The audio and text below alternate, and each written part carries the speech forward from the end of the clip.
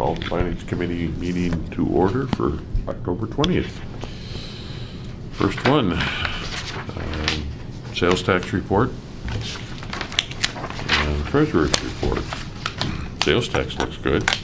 Well, I don't know. It's Noah's first month and it's down comparison to what Alan was doing. But he did a nice job on REITs. Yeah, he made up for it on the read. Oh, there we go. So I'm guessing Alan would usually take you guys through the report. As you guys know, this is my second meeting. Yeah. First time going through the tax collections and REIT. As you guys can tell, the sales tax is strong, and REIT is also strong. It looks like we've budgeted $600,000 for REIT for this year, and we've now exceeded that for 2017, which is great.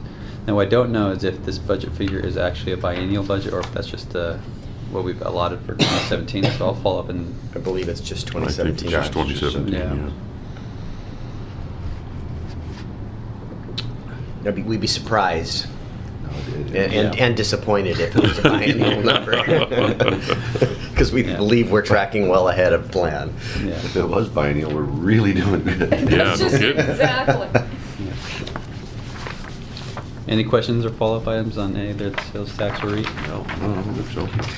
Okay. Moving on to the fund balance report. We have in the general fund an ending balance again, the ending of September of $3,076,000. Special revenue funds, we have a balance of nearly $4 million. Our capital construction project funds, $7,100,000. Our water sewer funds, $8,600,000 roughly. Our storm drainage, $2,345,000. And last, our fiduciary accounts and agency accounts, $2,300,000 for a total current ending fund balance of $28,304,000. So it looks like healthy balances in all accounts.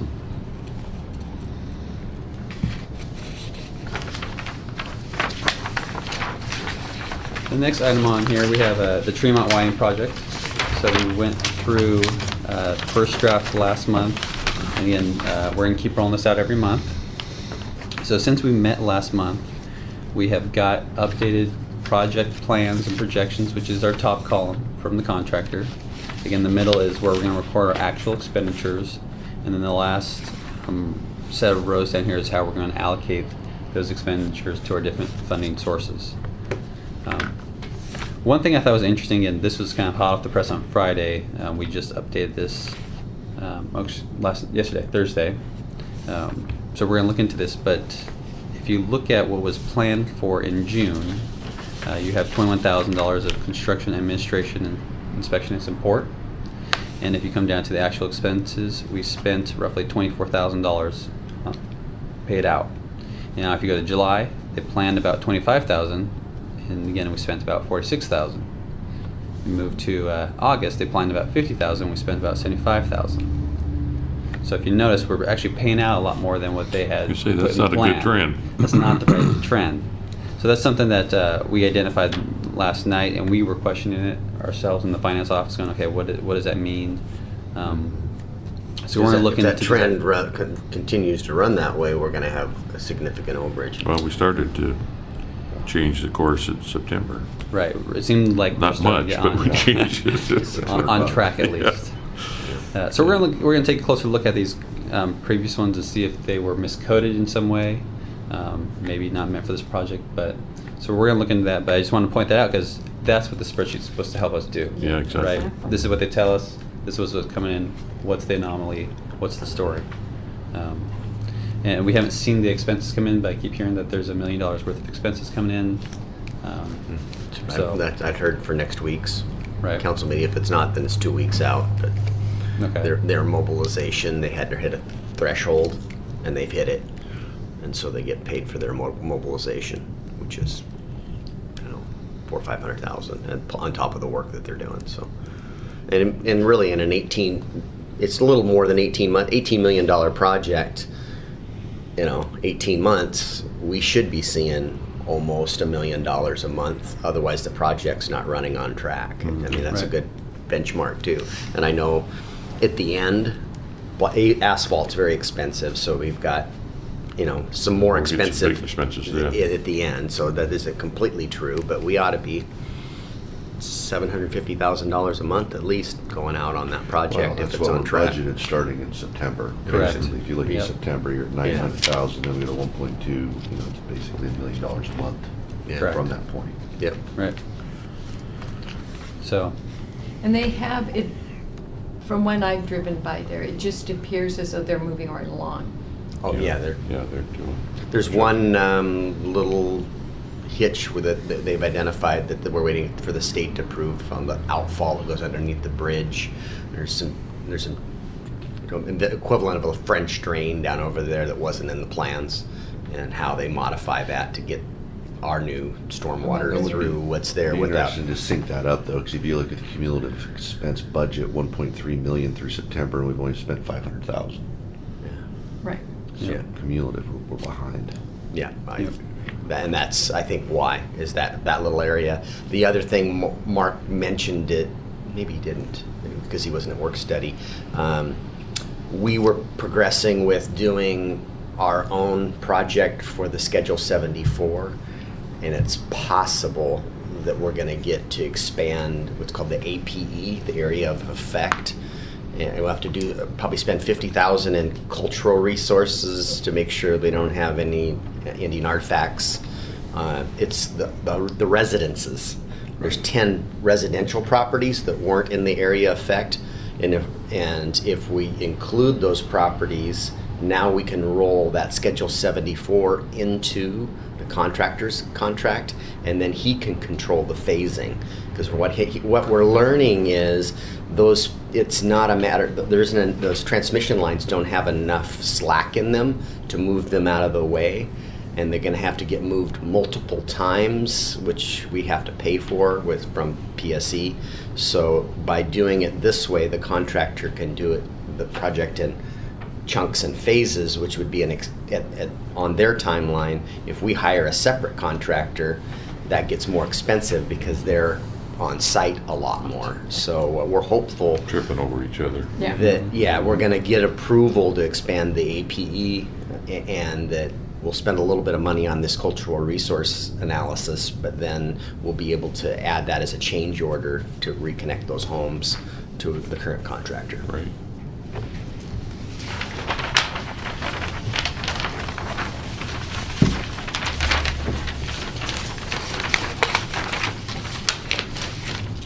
So the next item I want to report, we had our mid-biennial review study session, and I thought it went pretty well. So I wanted to bring forward just a summary to capture the budget amendments that we're proposing, and that the council kind of agreed to in the study session. So when we come forward on the 14th of November, these would be the budget amendments we bring forward.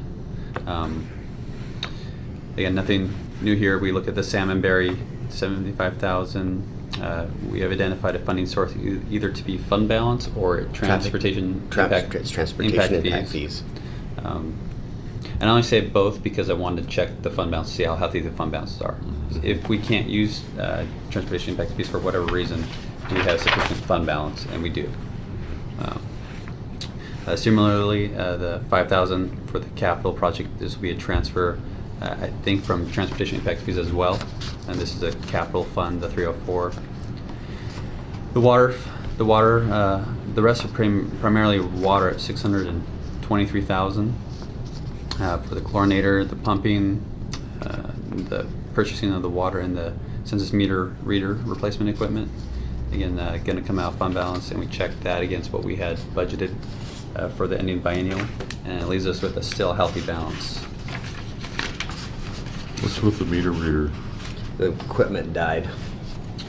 Handheld? It's the wand that they walk around for the touch read. We're having a whole bunch of problems with it, and without the ability to read those meters, now instead of walking up and touching them, we're having to open up lids, and it takes a whole lot longer to read those things that way. So, and we've been working with the vendor. They keep uploading the piece of equipment's dying. And we have budgeted repairs, but the equipment is beyond its useful life. I think it's 8 years, and it's just dying, and that's the lifeblood of our water department. Yeah. So you really want to keep that technology working correctly. What's our source? What's our source? We're going to pay for that currently identified out of fund balance. Out of water sewer. Yeah, out of the water source, excuse me, yeah. Okay. And so what we had in the biennial budget was $2.5 million to close the biennium. And so with this amendment, it will close about $1.9 million. But, and you're looking at the 75,000 for Salmonberry Bethel. And that's coming out of impact fees. Impact fees, it should. And just a question, is that something that we do now, or do we wait for our Bethel design study? We're waiting for the Bethel design, but we're doing the budget amendments so that we're ready to do that. to start the design. Okay. When we get the corridor study. Okay. So is the only thing we're not, or what's our funding source for the 400,000 for Arnold Creek? Stormwater utility. That's stormwater. Yeah, and then the one comment I want to make on it is that since I'm new enough to stormwater, and stormwater is relatively a new fee and what it can be restricted for. Right now we're talking about it can be used for stormwater fee, and we're going to use the stormwater fund, and if we do, there's plenty of funds to do that. So we would have an ending biennial budget of $1.2 million after using the 400,000. But just so we're clear and transparent, using these enterprise funds, we're going to start to document that with Public Works that this is the case we're making for using stormwater funds. So we're upfront about it, and this is why we can use that. Yeah, makes sense. And I'm only saying that because I'm just new enough to where I'll ask enough questions like, well, how can we use stormwater funds for this? What's the connection here? I don't know. And documenting it so that it's plainly clear to an auditor when they pull the file up is not a bad thing. You know, if they can pull the file and not have to even ask you the question, right? It's much clearer. Right. And the other thing that Nick brought up is that currently this was in the Transportation Improvement Plan, this Annapolis Creek design work, and if it's a stormwater project, does it not belong then in the stormwater comp plan? So part of this is really good because we're going to start to align our projects in the proper comp plans, identifying the right funding sources, and we're going to carry that through it from a 6-year stormwater plan, transportation plan, and capital improvement plan. So I think this will be a really good exercise for us to more appropriately align those and commit to those. Two clarifications there too. And the reason it was in the transportation plan before, we were just going to replace the box culvert. Okay. The scope, we got involved with the West Sound LIO, and now it's a basin restoration, which is a box culvert and all the way up. So that's why this design is $400,000. Before it was $400,000 to replace a culvert. Now we're adding 400 to it. Yes, because it's now so that's why before it was a transportation project because it was just in the roadway. Now it's a stormwater project because it's the water, it's the basin. Do we anticipate getting funding from? That is the hope that we didn't score well because we didn't have a design, that we would go back, whether it be the LIO. I don't think has a whole lot of money. I think it's going to be something Brianna helps us with, or some mitigation money from somewhere, because we've got this restoration project identified and designed, and we can, and it might end up being in piece. The construction could be in actual phases. We know we need to take on the culvert when we build the pathway, right. And then upstream from that, we're always getting pushed to do the name too. It is in Annapolis, and we've been corrected. It is. No. This is correct. It is Annapolis Creek, but it's not Arnold Creek. It's Arnold Road. Oh, yeah. On Annapolis Creek's underneath it. Yeah. Okay. And the state actually calls it Annapolis Creek too, so we want to be consistent with what the state calls it, so we call it, and we budget for it properly. It's Clayton Park and Central Park all over again. The only other thing I want to talk about, the mid-biennial review. So this will come forth in November 14th. I want to ask your thoughts on kind of what you guys see as kind of that presentation. We did it at a study session. I can do a condensed staff report of the mid-biennial review and put forward the budget amendment, or we could go through a little more comparison of what we did before the study session. So I'm just curious on what your thoughts are for the 14th. Everybody was present. Yeah. I think the summary right here is probably more than enough. Anybody wants to ask? Just remind everybody that kind of This How is you were what came taking out of everything our out study and session, looking at now that we need next to year, approve and it. this is the only thing that survived. Yeah. Okay. And that's what I'll bring forward with the budget amendment. Great. All right, what's next? All right, the revenue sources review. So I put forward in here the proposed presentation. Again, I want your thoughts, feedback of how I could change this, make it clearer. I think you guys are used to seeing this, at least I'm told. Yeah. So there shouldn't be anything too unfamiliar in here. Follow the same format that you guys have historically, and just want to walk through this. So we'll set the stage by talking about RCW 8455-120, which requires us to hold a revenue sources hearing when we're adjusting the property tax levy. And then part of that presentation and hearing, we review all sources of funding for the general fund. I'm going to put forward for the council the current biennial budget. Again, we haven't changed anything from an amendment standpoint, so I'm just going to remind them this is what we adopted. For tax revenue, we got $18 million for the biennium coming in.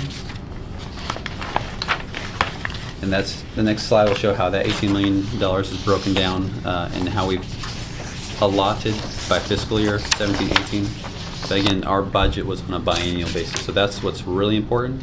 The allotment is more for cash flow purposes and help us kind of track whether we think we're doing that properly.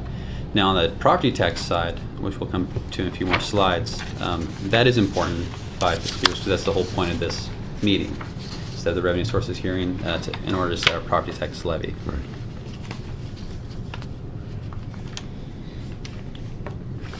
So that's just, again, what we budgeted in the biennial. The next slide is an all sources funding slide for the biennium. So it includes our tax revenue plus all our other charges for services, license permits, miscellaneous revenue. Just out of $3.5 million worth of other revenue that we receive, or at least budgeted for. So the very first one is property. That's property sales, or not property tax. That's already separated. Yes. Not a great differentiation in color there. Yeah. Yeah. We can work on that. Okay.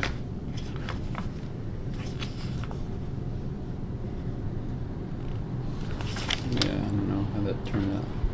Retail sales, yeah. Yeah. Yeah, it just needs to be a little. Yep. Change retail. Or maybe I'll just- relabel it. And just differentiate those two colors Yeah. a little better. Yep. Blend together. Yeah. Yeah, if you could use the same colors that's on the other chart, then it would be consistent. Oh yeah, we can do that. Yeah. Okay. Chart 3.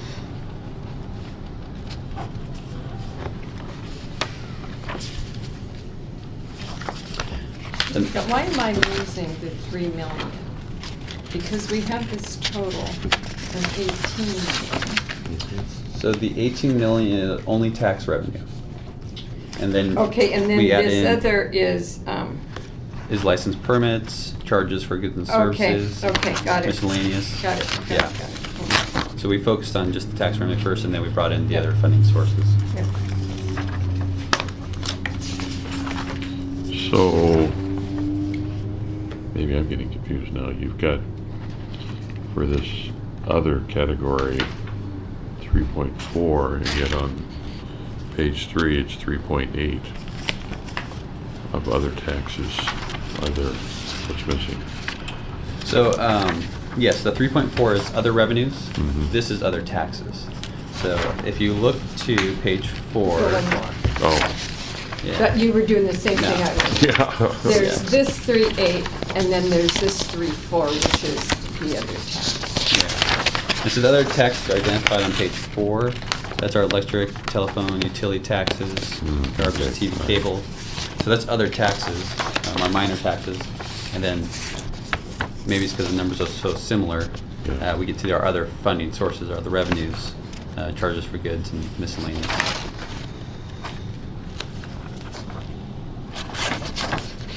Okay. Okay.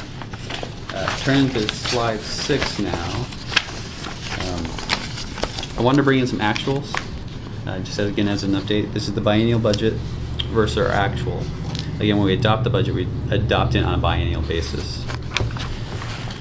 So we have received in sales tax revenue $3.4 million year to date, and as a percentage of our overall biennial budget, it's roughly 40%.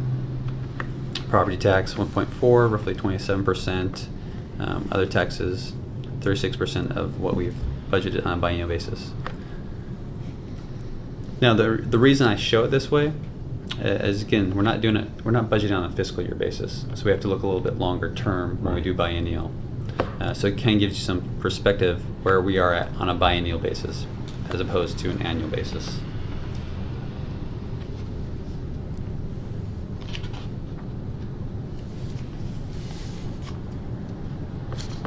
Why does it appear that property tax is trending so far off? That's because we haven't got our second large. Yeah, that'll come in this next month. month. Yeah, so it's a little skewed. Yeah, next month. Or not That's skewed, right. a little, you know. Yeah, we'll catch up next Yeah. month, that's right. So. Yep. 2 big installments, Yeah. Mm-hmm. April and October. Yep. and we see it in May and November. Yeah. Because the county sits on it for a couple weeks. Yep. And I will point out a couple good things on this. So license and permits down here at the bottom in our other revenues category, we're currently at 53% of what we budgeted for the biennium. So at this point in the year, you know, we're more than halfway Is through. a lot of that Nix operation? Yes, yeah. So housing starts, permits. So I was trying to get a figure as far as, you know, how many housing residential do we budget for, and then where we at. I don't have that figure yet, but I think that'd be interesting to talk about. Nick could easily provide it for you. Yeah. Yeah. So, but I think that's good. Yeah. I mean, at least we're ahead Yeah. of a mid-year review. Miscellaneous. The other, yeah. The other thing that I thought was interesting was this miscellaneous revenue. Again, I don't know what this driver is yet. I'm having Heidi look into it for me because we were just going through this Bake yesterday. sales. So, somehow we're well ahead of our biennial figure on miscellaneous revenue. This fines and forfeitures being low, when Sean and I were meeting with the judges to put our questions together, and one of the questions they had us add, and I can't even remember, the case escapes me, but the judges now can't impose fines the way they used to. $43 is, unless the prosecutor can show their ability to pay. So, and it isn't, or you know, they said it isn't that big, at least in the county, it isn't that big of a deal, because most of the folks that are getting in your courtroom that are getting fined, get these great big fines. It ends up as collections. You might collect Right. some some of it somewhere down the road, but there was some court case that went to, I think, Supreme Court that judges now can't impose fines that people can't pay, don't have the financial ability, and it's up to, the prosecution has to, so that's one of our interview questions, as being knowledgeable of this case. So anyway, so that could be part of why our fines and forfeitures is down, because there's been some case law that's changed. Probably infractions. Or infractions, yeah. Problem is you couple that with the increased jail bill, something's not right. That Yeah. hasn't changed this year, so it's probably fine. Yeah, I don't disagree with you. So that's a good point, because that's something to watch, because we are, you know, behind in that revenue source. So if you look out for the biennium, you know, we should be close around 40%, you know, through September, 3/4. Yeah. So that one may come in under budget, which is not good on the revenue side. Should it be 3/4? No, I can't. I just 3/4. did it, it's 37.5. Good, yeah, I was gonna say it, when you're talking a 2-year budget. Because I was looking at this percentage for sales Yeah. tax, and I knew sales tax was up Mhm. from what we projected. So then I'm Yeah. going, Yeah. so then I'm going, what is Yeah. 9 months out of 24? Well, it's 37.5. Yeah, Yeah. okay. So we're 0.5% ahead. Right, but you can see, and when property taxes come in, that should put us up where we would anticipate it. And other taxes is just right there. Right. Yeah, so overall, we're on track. Yeah, 36.89 Yeah. is pretty close. Yeah, Yeah. yeah. Well, the other thing is, Considering we the haven't other gotten property tax, revenues too. Yeah, seem to have more fluctuation, but their dollar amounts are considerably Considerably. smaller. Yeah. yeah, Mhm. Yeah. exactly. Yeah. But sales tax would be, or excuse me, the additional property tax would be in the fourth quarter this year. Yeah. Correct. Yeah. Yeah, it'll be in November, yeah. Okay. We'll see it in November. So, Okay. so then moving on there, then we'll start to talk about on slide 7 the property tax history. Again, the point of this meeting is to get the revenue sources out there so we can set our property tax levy for the coming year to fund our general fund activities. We don't have a number here for the 2017 actual assessed value because you just used that 1.532. So I might just bring that down if that makes it a little cleaner. I probably would. Okay. And again, what we received year to date was 1.466. We expect October to come in and hopefully hit our 2.699 mark. So what we have here in 2018 is what we would levy for 2018 property taxes, $2.8 million. The assessed value again comes from Is this the number this has come from up the hill? Yes. Yep. And I think I have a breakdown on the further slides. So, but that's what we put forward in the property tax certificate in the ordinance.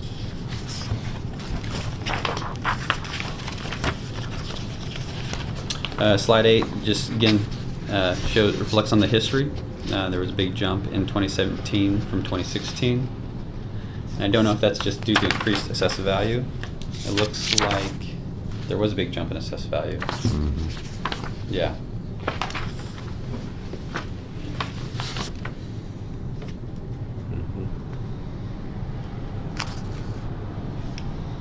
Certainly the one thing that we've been benefiting from in more than one area is just the continued growth of housing. Right.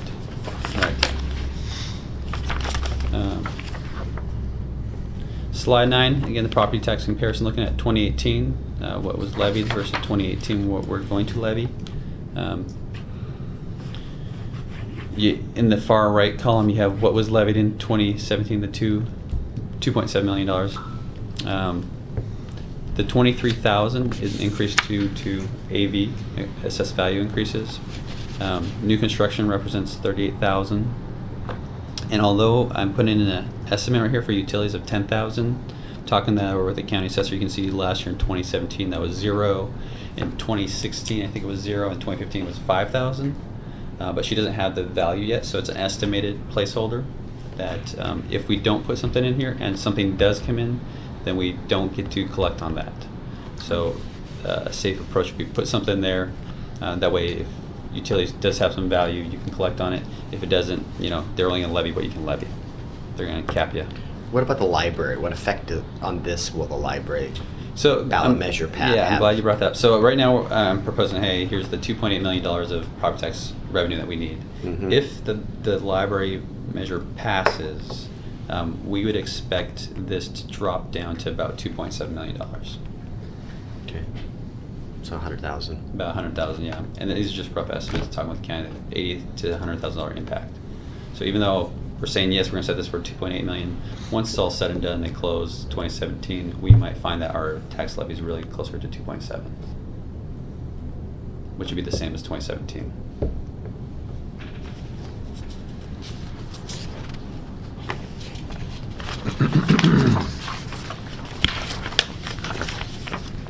We'll move on and talk about then retail sales and use taxes. Again, very important to the city as well.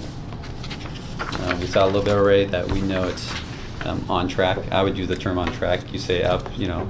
I would say on track because you never know how sales tax is going to go. So year to date, we've collected $3.4 million. We budgeted, or we allotted 4.5. So we're 77% of what we budgeted and allotted for a single fiscal year. I was going to say the 4.5 is for the year as opposed Correct. to the actual is only for the first 3 quarters. Correct. And you'll notice the heading, I changed it from budget to estimated over here. Yeah. Because again, we don't budget on a fiscal year basis on the biennium. Right. Last year, we collected $1.2 million in the fourth quarter. You just have that off the top of your head. Right. That's right. Oh, good. Oh, wow. Just holding that out. Yeah, no, he's good. What a memory. Yeah, I gotta write that down somewhere. So yeah, 77%. Again, I say we're 3 quarters through the year. We're right on track. Yeah. for what we expect, which is good. And then we also looked at, and maybe that's on the next slide, I'll have to look. So what we have allotted for 2018 is $4.6 million in increase as well. And what we looked at, when we looked on slide 12, we actually looked at the historical trends here. So these are actuals. These are actuals. Yeah, so we have been talking about budgets. So now we're going to talk about actuals and how sales tax has actually increased. On the far right here, we included a new column showing annual growth rate. So looking at 2017 compared to 2016 on a monthly basis. Overall, we're averaging about 3% in our annual growth rate.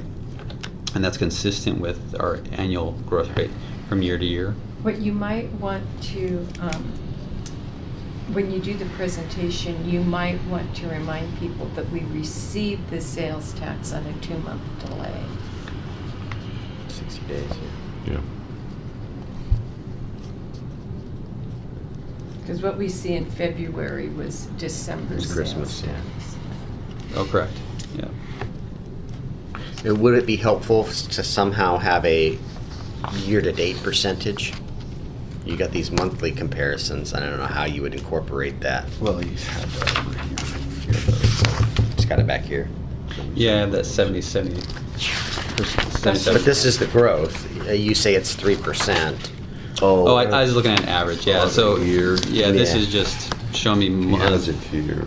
I could- 4.6 yeah. Yeah, million. but it's the wrong document. Right. Yeah. Right. But Well, these and- are just a little different than And they're this. just a little bit different. That's right, because these are based on projection. projected, yeah. These are based on actuals. Yeah. Yeah. So when we budget a little bit lower, hoping sales kind of come in, so that projection is a little bit larger, which is helpful for budgeting. And when we're thinking about, are we going to be under or over revenue? Yeah. But when you're looking at the actuals, it's important to look at the actuals. Say, okay, are we tracking to what we collected last year? Are we really growing? Not only are we being conservative in our budgeting, but are we actually growing? And at what pace? Is it a reasonable and sustainable rate? So, Rob, was there something else you wanted me to change here? You've got, these are comparisons carrying this way. Correct. Year to date, what is the actual percentage of growth? Okay. Over budget. Over projection. actual. Over These are actual. actual. Okay. Actual. Year to date, actual. Percentage Compared of to growth. last Yeah. year. Yeah, I can do that. Yeah, the comparison would be helpful. And it's Not it's just what it 3 is. point something. It's Right. just Yeah. having that number down Have it there. Yeah, absolutely.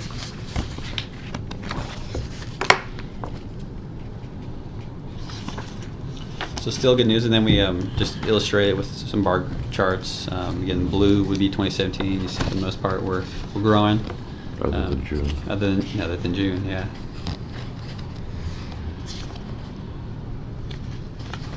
And if these are too many charts and graphs, let me know. I can take them out if we're saying the same thing too many times. We all learn differently, Yeah. and I'm not sure our other council members or people in the audience, some of them, the graph may be important, others, the Yeah. numbers may be important. So I don't know that it's too many. Okay. Yeah, I mean, I didn't want to change anything. I just Yeah. wanted to update the numbers Yeah. and add in some actuals. And Keep your presentation under an hour. Oh, it will be. If Did you Alan go see longer us- than an hour? If you see us nodding off. About 10 minutes. Okay, that sounds about right. And this slide was in there because it had there was a comment that you guys had an interest in it, so I left it in there. Again, this is just for the biennium. Just again putting out there what we budgeted for. I didn't put any actuals in here yet, and I guess I didn't put any actuals in here because I'm still not comfortable yet, new enough, so I don't feel comfortable telling these stories yet. I don't know what this In the means. future, and how that I much think is that would be restricted. beneficial. Yeah, no, To I'd have like actuals in Yeah, there. yeah, in the future, and I'd like to talk about again. Although we're receiving this revenue, how much is in fund balance and how much is restricted for these type of projects that we've programmed out. So how much is really available Yeah, for new that'd be projects? good. Right. Because that's what you want to report on. That's what's what I want to report on. available. Because Spend that money 6 ways. That's Yeah. right. Tell us. That's right. So I just want to put out the biennial budget out there again, Yeah. just as a reminder to the audience, and that yes, these were a part of our revenue sources. I might, in this, just for this year, I might drop, this is redundant and it's not new information. I might drop that one out of there until you have actuals in next year's. Because it's just gonna, because you're gonna get the question, where are we? And we're not ready to report that yet. Okay. So, I would in agree. future, I'd like this, but with actuals, but right now, I don't believe it's relevant. Okay. That's easy.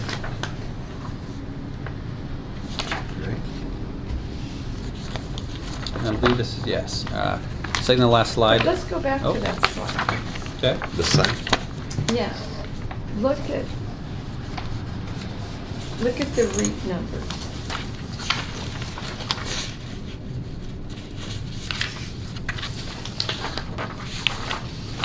We've got on REIT 1, 301,000, and in 17 and in 18, 326.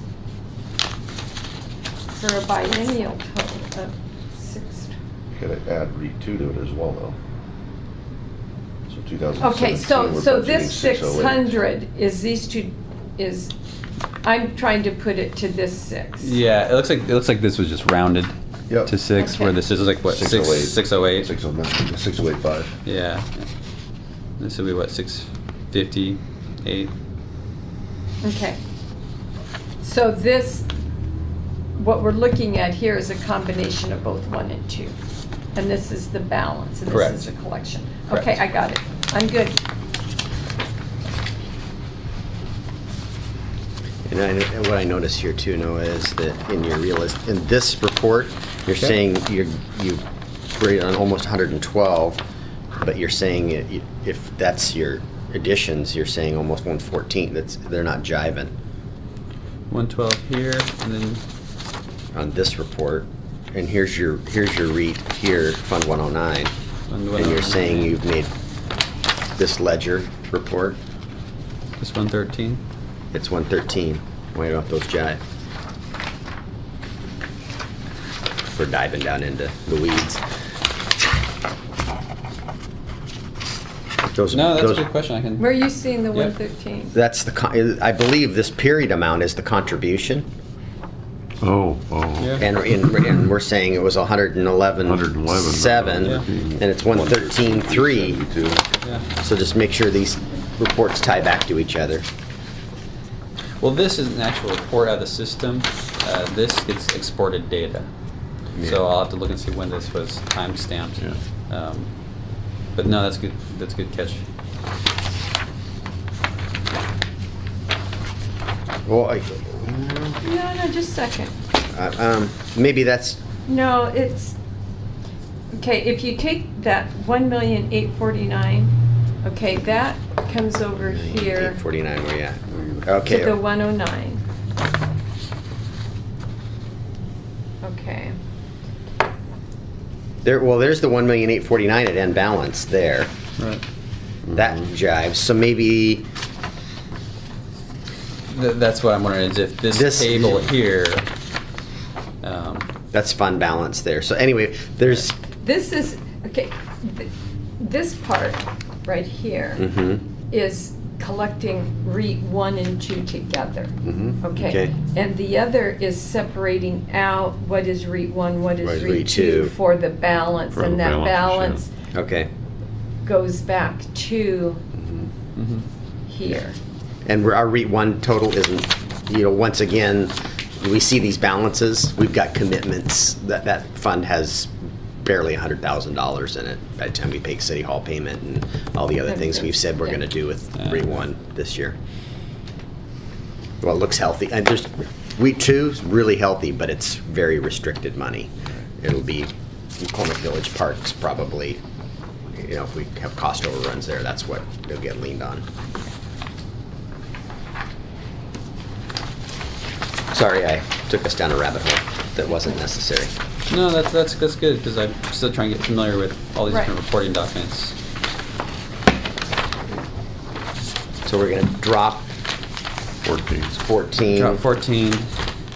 And then the last one, we'll just show again another graph of property tax revenue.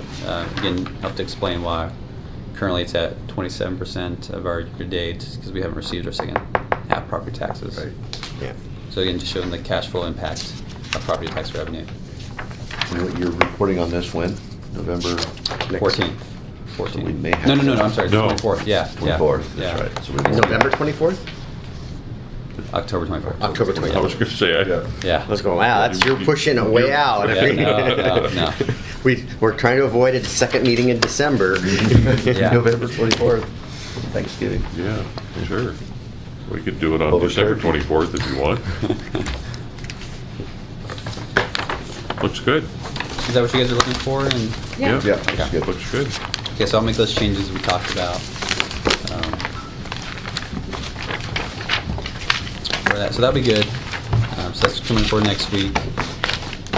Now the next 3 items are primarily discussion pieces. I don't think I had anything in here for them. No. Good. So the salary COLA review, I wanted to give you an update. So we have our contracts. Some of the contracts specify how we're to adjust salaries and benefits per COLA. So we did the calculation. The CPI for June was up 3%, but the contracts are capped at 2.5% for Public Works. So I'm just going to read these down the line so you are aware of what the changes are going to be. The Public Works contract is going to have a COLA of 2.5%.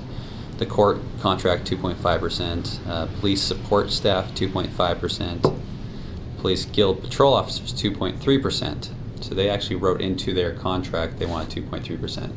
They decided not to take the risk of the CPI. Fixed amount. So, and again, the way the rate was written into the contract, it was a range. It was no less than 1.8, but a maximum 2.5. They didn't take and a not range. CPI. They took fixed numbers and we front loaded it. Yeah. A year to get that done. Yeah. The sergeants also are 2.3%, so that covers all our unionized employees and the COLAs that will affect them. So what I'd like to do is bring forward, and again, following your guys' past practice of offering a COLA also to non-unionized representatives. So I'd bring forward a COLA of 2.5% to the non-union reps, and I'd bring it forward in a resolution at the 14th meeting, November 14th. But when we did the biennial budget, we already calculated those Yeah. numbers Yeah. or estimated them, so Estimated, it's yeah. not. No, yeah, this is no budget impact, because we've already built it into the budget. Just the salary ordinance has to be Correct. approved, Correct. yes. Yeah. And how is, I know Rebecca's been back a week. 2 days. 2 days. Yeah.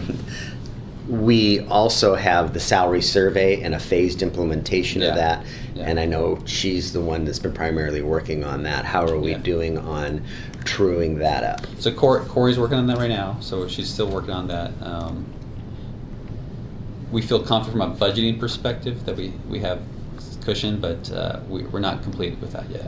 Okay. So as soon as she's complete with that, then we'll bring it back. Okay, At least so to this committee to talk bring it about. to this committee, and Yeah. talk about what we're implementing. Yeah, this is just getting ahead of our obligations on their Sure. contract and what's anticipated, expected by non. The reason I'm asking is I want to know where we're at financially. We need to get Mark some clerical help, but I'm not comfortable advocating for that until I know we've paid for all the obligations that we've already committed to.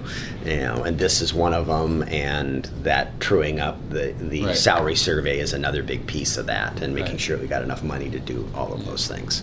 And as a reminder, you guys may know this better than I, but so there was 2 phases to the salary survey work. I don't know the percentage of number of employees impacted by the first phase, but I think it was a large percentage of the employees actually had their salaries adjusted to current markets. And then there was a small portion of employees, I think primarily just the department heads. We brought everybody within 5%, and then if there were some anomalies that were up to 15, 16%, and so we didn't give anybody. Everybody got within 5%, and it's and if you were within 5%, we made you whole. Right. And then we were going to take. The goal was it was either at the end of this year, if we could afford to, and if not, for sure, at the beginning of the next budget process, we would have everybody Bring those others back into the range. Yeah, everybody would to make them whole. Yeah. Just the time to update them again. Yes. So are you guys comfortable with that? If I bring a resolution Yeah. forward on the 14th? Okay. So that'll follow your past formats, and I'll bring that forward. The next item, electronic signatures on checks. I'm very excited for this. thinks will save Rob and Sean a lot of signing of checks. So currently they both manually sign the checks. In this day and age, we don't need to do that. What I would propose is that we identify and adopt electronic signatures. So Rob would sign and I would sign. We'd have that uploaded to our system. Eventually you'll sign when we change the code. When the code gets changed. But right now it's so Brandy and I. So Brandy and Rob will sign, and then we'll update that image to our software system. And then when we print the checks, they'll actually have the signatures on the bottom of the check. Again, this is going to be helpful for Rob, but also for our staff as well, because they're not going to have to worry about trying to find Rob and Sean to schedule time to make sure that they get checks signed so they can get out in the mail in a timely manner. You'll still review the checkbook at the council meeting. Yep. I'll still review the checks. I'm just not going to have to sign the check. Yeah. And I don't even know, as the mayor pro tem, if you saw that at the council meeting, it's up to you whether you need to come. I mean, everything that's in that pile of checks is on that register. I don't know that the mayor pro tem now, as long as Mayor pro tem should never need to sign checks. come and sign the check, as long as the council has. Absolutely. Yeah, that's just the normal approval process. Yeah. Yeah. So we'll take that. That's probably the biggest burden, is tracking somebody that doesn't work here 9 to 5 and come in and come spend 2 hours signing checks. Right. Yeah. Yeah. No, we've been doing that in transit for years, and it's wonderful. Right. Yeah. Our accounts payable is usually at least that big. So. Yeah. Ours too. Yeah. So that's a great step in the right direction as far as gaining some efficiencies I was around here. surprised a year ago that you were still signing checks. Yeah. Yeah. So it sounds like you guys are okay. Do you see any other council members having any concerns about that? I don't think I'm gonna check with Brandy, see if there's any action we need to take, but this is more operational. I'm just kind of making aware of this change. You guys probably won't even notice. The only person knows would It's be hard to Rod. predict other council members' reactions, but I can't imagine it being a surprise or a big deal. Yeah. We're just bringing ourselves up to 1980. Yeah, we're not. All the way to there, huh? We're not trailblazers on this one. No. Baby steps. The last item I have up for discussion here today, at least, is GAAP versus cash accounting. So currently we are GAAP accounting. I don't know if you guys were aware of that or even care. But under GAAP accounting, the restrictions are far heavier than under cash. Most municipalities in the state are cash accounting. The very, very large ones are GAAP, because they have large staff and they see some value in having that GAAP accounting. I've talked with SAO, I've talked with other cities, and I always ask the same thing: well, what's the value you get from GAAP? Because we spend about 6 months just trying to get our reporting up to a GAAP standard that we can submit. It doesn't change anything other than what we're reporting. Depreciation. It does have a change in depreciation how we report that. Well, you don't report it in cash. You don't report it in cash accounting. So you would report it in GAAP, don't report it in cash. There's some little nuances to it, but overall value, benefit, there's some cost-benefit analysis already been done out there because other cities have looked at this. What you're finding right now is a lot of cities are moving away from GAAP to cash because if GASB continues to come out with new rules we have to abide by. I think we're up to like 8490 now, different notes to the financial statements. So I'd like to see this city, I'd advocate for moving from GAAP to cash. Can you tell me how many, requirement. before we get too far into this, how many cities, I mean, there's 250 Yeah. cities out there, and how many are doing it this way, and how many, I mean... Last I looked, which was about a month ago, I think 62 cities are GAAP, the rest are all cash. Okay. Of the 62, from a size of population and dollars, we rank 57 out of the 62. So we're on the small tail. At the bottom end of that. Yeah. So, Yeah, so you have Seattle, I think, is number 1, and we're the little tail back here as far as population. And as you get to, I think the next city up from us is actually about 5,000 or 6,000 population higher than we are, and then you just kind of see these big leaps. So again, most cities, because of all the requirements that are put upon you, and no one really sees the value. I mean, I can't get anybody to tell me what the value is other than. this is not a reason not to do it, but politically, I'm on the CENTCOM board, and they changed to cash accounting, and the executive director ramrodded it through without a very good explanation, in my opinion. He came to our board meeting and said, we're going to do this, and I asked a bunch of questions, and he said he'd get back to me. He didn't get back to me. In the next board meeting, he came with the resolution to change it, and I shot him between the eyes. And I lost the vote, but I made a stink about it. Well, as Rob and I come from this banking background, and all of our accounting was, FASB accounting. We had standards, rules, and so I guess I'm comfortable with GAAP because I know their rules. I know that there's a standard that you're accountable to. Our finance department is accountable to these standards. If we move to cash, what are those standards? It's funny. Coming from the private sector, you have to be accountable to FASB.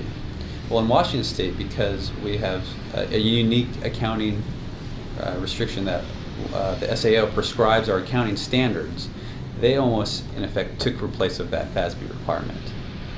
So because Washington prescribes how we account and do our stuff, that's what cash is. It's a prescribed accounting method, reporting, standardization. Okay. So it's already taken on that role of FASB. Now, once you apply GAAP to it, you're now holding municipalities to a much higher standard of reporting than they would otherwise need to, because all I was trying to point out is different. I don't believe the executive director over there, he's not the finance director. I don't think he fully understood what he was doing, and he couldn't explain it, and I wasn't comfortable with it. And if we're going to do this, we need to be.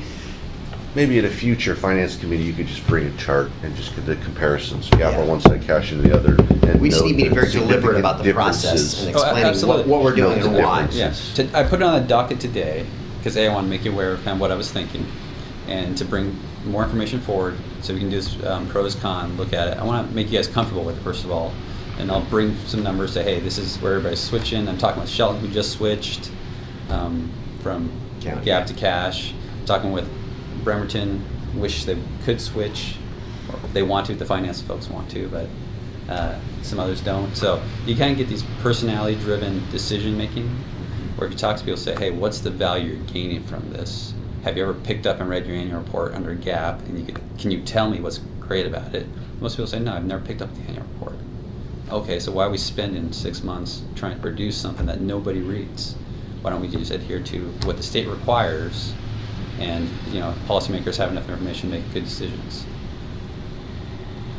So I'll bring this forward to another finance. No changes today. I'm not bringing any resolutions forward. Yeah. Just kind of make you aware of where I'm thinking, and I'll bring some more information forward. Right. I think it's worth. I agree with Sean. I think it's worth further discussion. Yeah. And then I would like to know: is the information we're looking at going to look differently? Will we know where to find your depreciation disappears? That is the big difference. We don't have receivables in government to speak of. We don't really have depreciation either. We do on our utilities. We have to report it, but we don't really.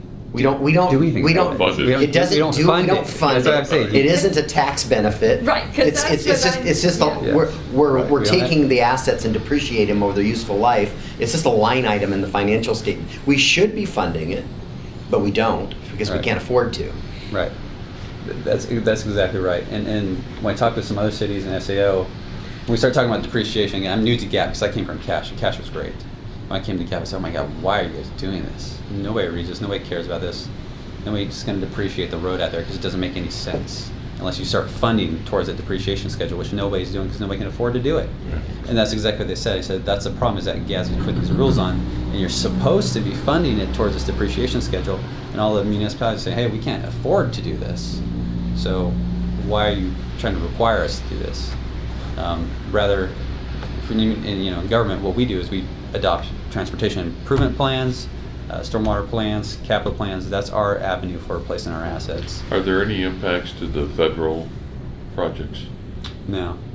At least no one's been able to tell me yet. The only argument that someone put forth was, the bonds, someone that, maybe in your bond documents you have some requirement for GAAP. I haven't seen anything under ours, and the bond market might require under GAAP. And my response is, of the 250 cities in the state of Washington, only 60 are doing GAAP.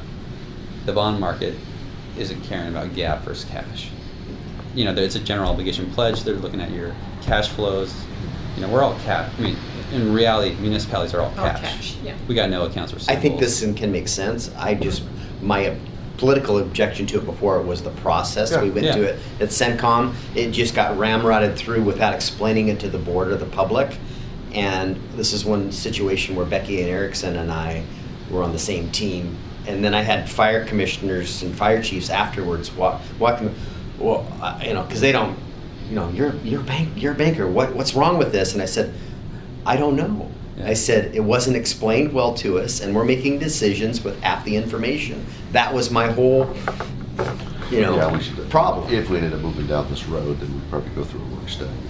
Oh yeah, absolutely. Definitely. Absolutely. Definitely. Yeah, we need a very detailed process. This is why. This doesn't make any. If it doesn't make any sense, you know, and it's going to save us money. We just need to understand why. Right. Yeah, exactly. Yeah. And for the sake of changing. And communicate it. So I got one little quick thing that's not on the agenda, and I'm going to mention it in my mayor's report next week. The census is coming, and there's an acronym for it. It escapes me.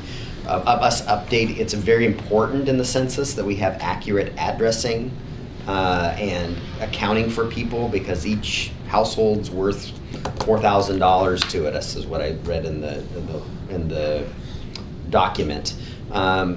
We did this verification process in-house.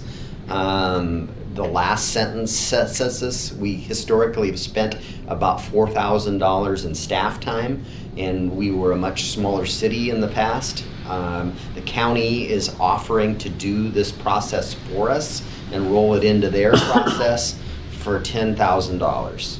And then we don't have to, you know, take any of our valuable staff time to do it. We could probably do it a tiny bit cheaper, but we don't have the manpower right now to do it. So we've got to make a decision by the end of this year whether we're going to participate with the county. It'd be a 2019 obligation, though. But the county, for their planning process, needs to know if we're going to participate with them or not. So I'll bring it up at the finance committee meeting, or the council meeting of my mayor's report, whether or not heads are shaken that I think we should just let the county do it. They've got the expertise and the staff to be able to do it versus us using our folks. Not that I'm distrusting, but is there any kind of our review, oversight, whatever? I mean, if this house is in the county versus in the city, I don't know that that's what they're looking at. I don't know the process well enough that would be. I can have Nick speak to that, what this process is, because Yeah, it would be his staff doing this, what this process, so he can speak to the process and what it is. I would also be interested to know if the other cities in the county are going to partner with the county to do that. The offer has been made to all of the cities, and I don't know what other cities are gonna.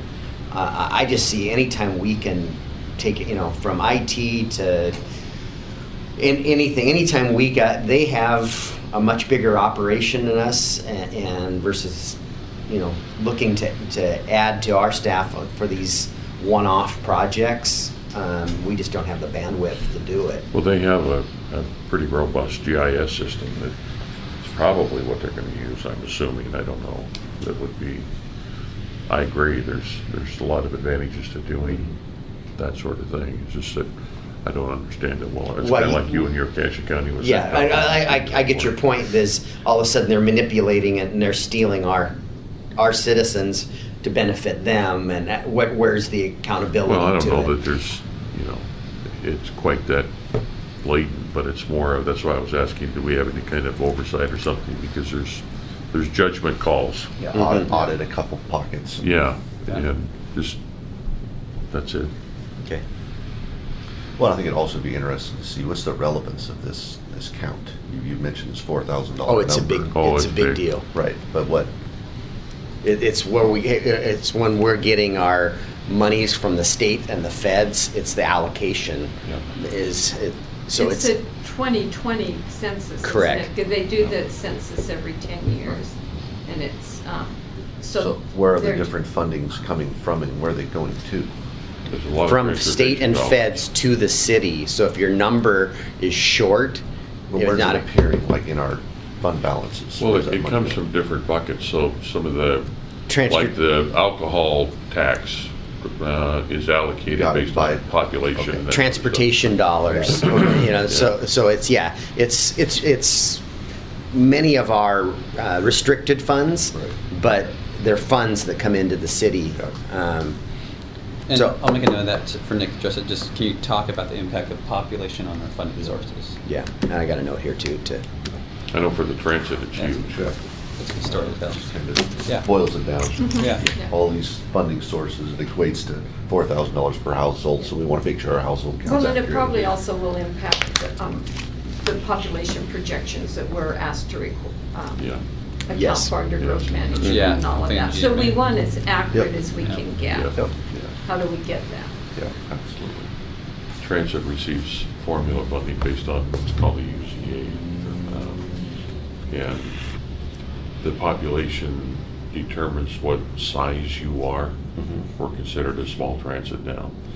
We missed in the last census moving from small to medium by 45 people. 45 people. Millions of dollars. Which means we currently get about 3 million a year in formula funds. We would have moved to just over 10 So the next one for you'll get there. 45 people. So that's why. We it's- want to count every person. Transit, it's real I would have important. requested a recount. Yeah. Well, But an instant reply thrown the red flag. I know we got All right. 45 homeless people somewhere. next meeting, yeah. before we all get up and run out the door, I know you guys are.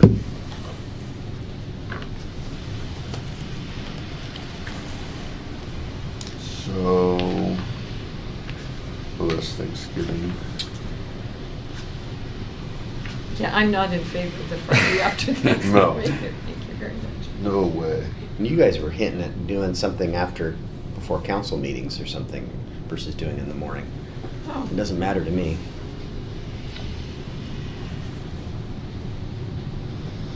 I'm not opposed to that at all. Like, we If that- looked at the if that- 21st, like if at that's- 5:15 or If that's something. better for Noah, I sure have no problem with that. 5:15 to 6:15. I have my homeless committee on the 21st, What's that?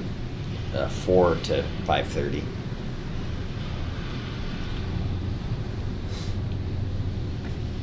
I could cut it short Are you here?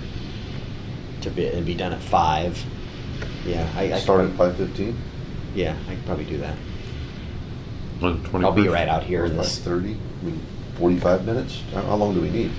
We Oh, go a little, we and usually this go is- about an hour, but Okay. I would yeah. say an hour at least. So. Yeah, so if we went 5:15 to 6:15. 15. On what day, the 21st. 21st. Night of council. we don't have council tonight. We have 21st. council on the 14th and the 28th. That's the work study. You're right. We do have work study. Oh, we have work study on the 21st. Okay. Yep. So it'd be before the work study sessions. Yep.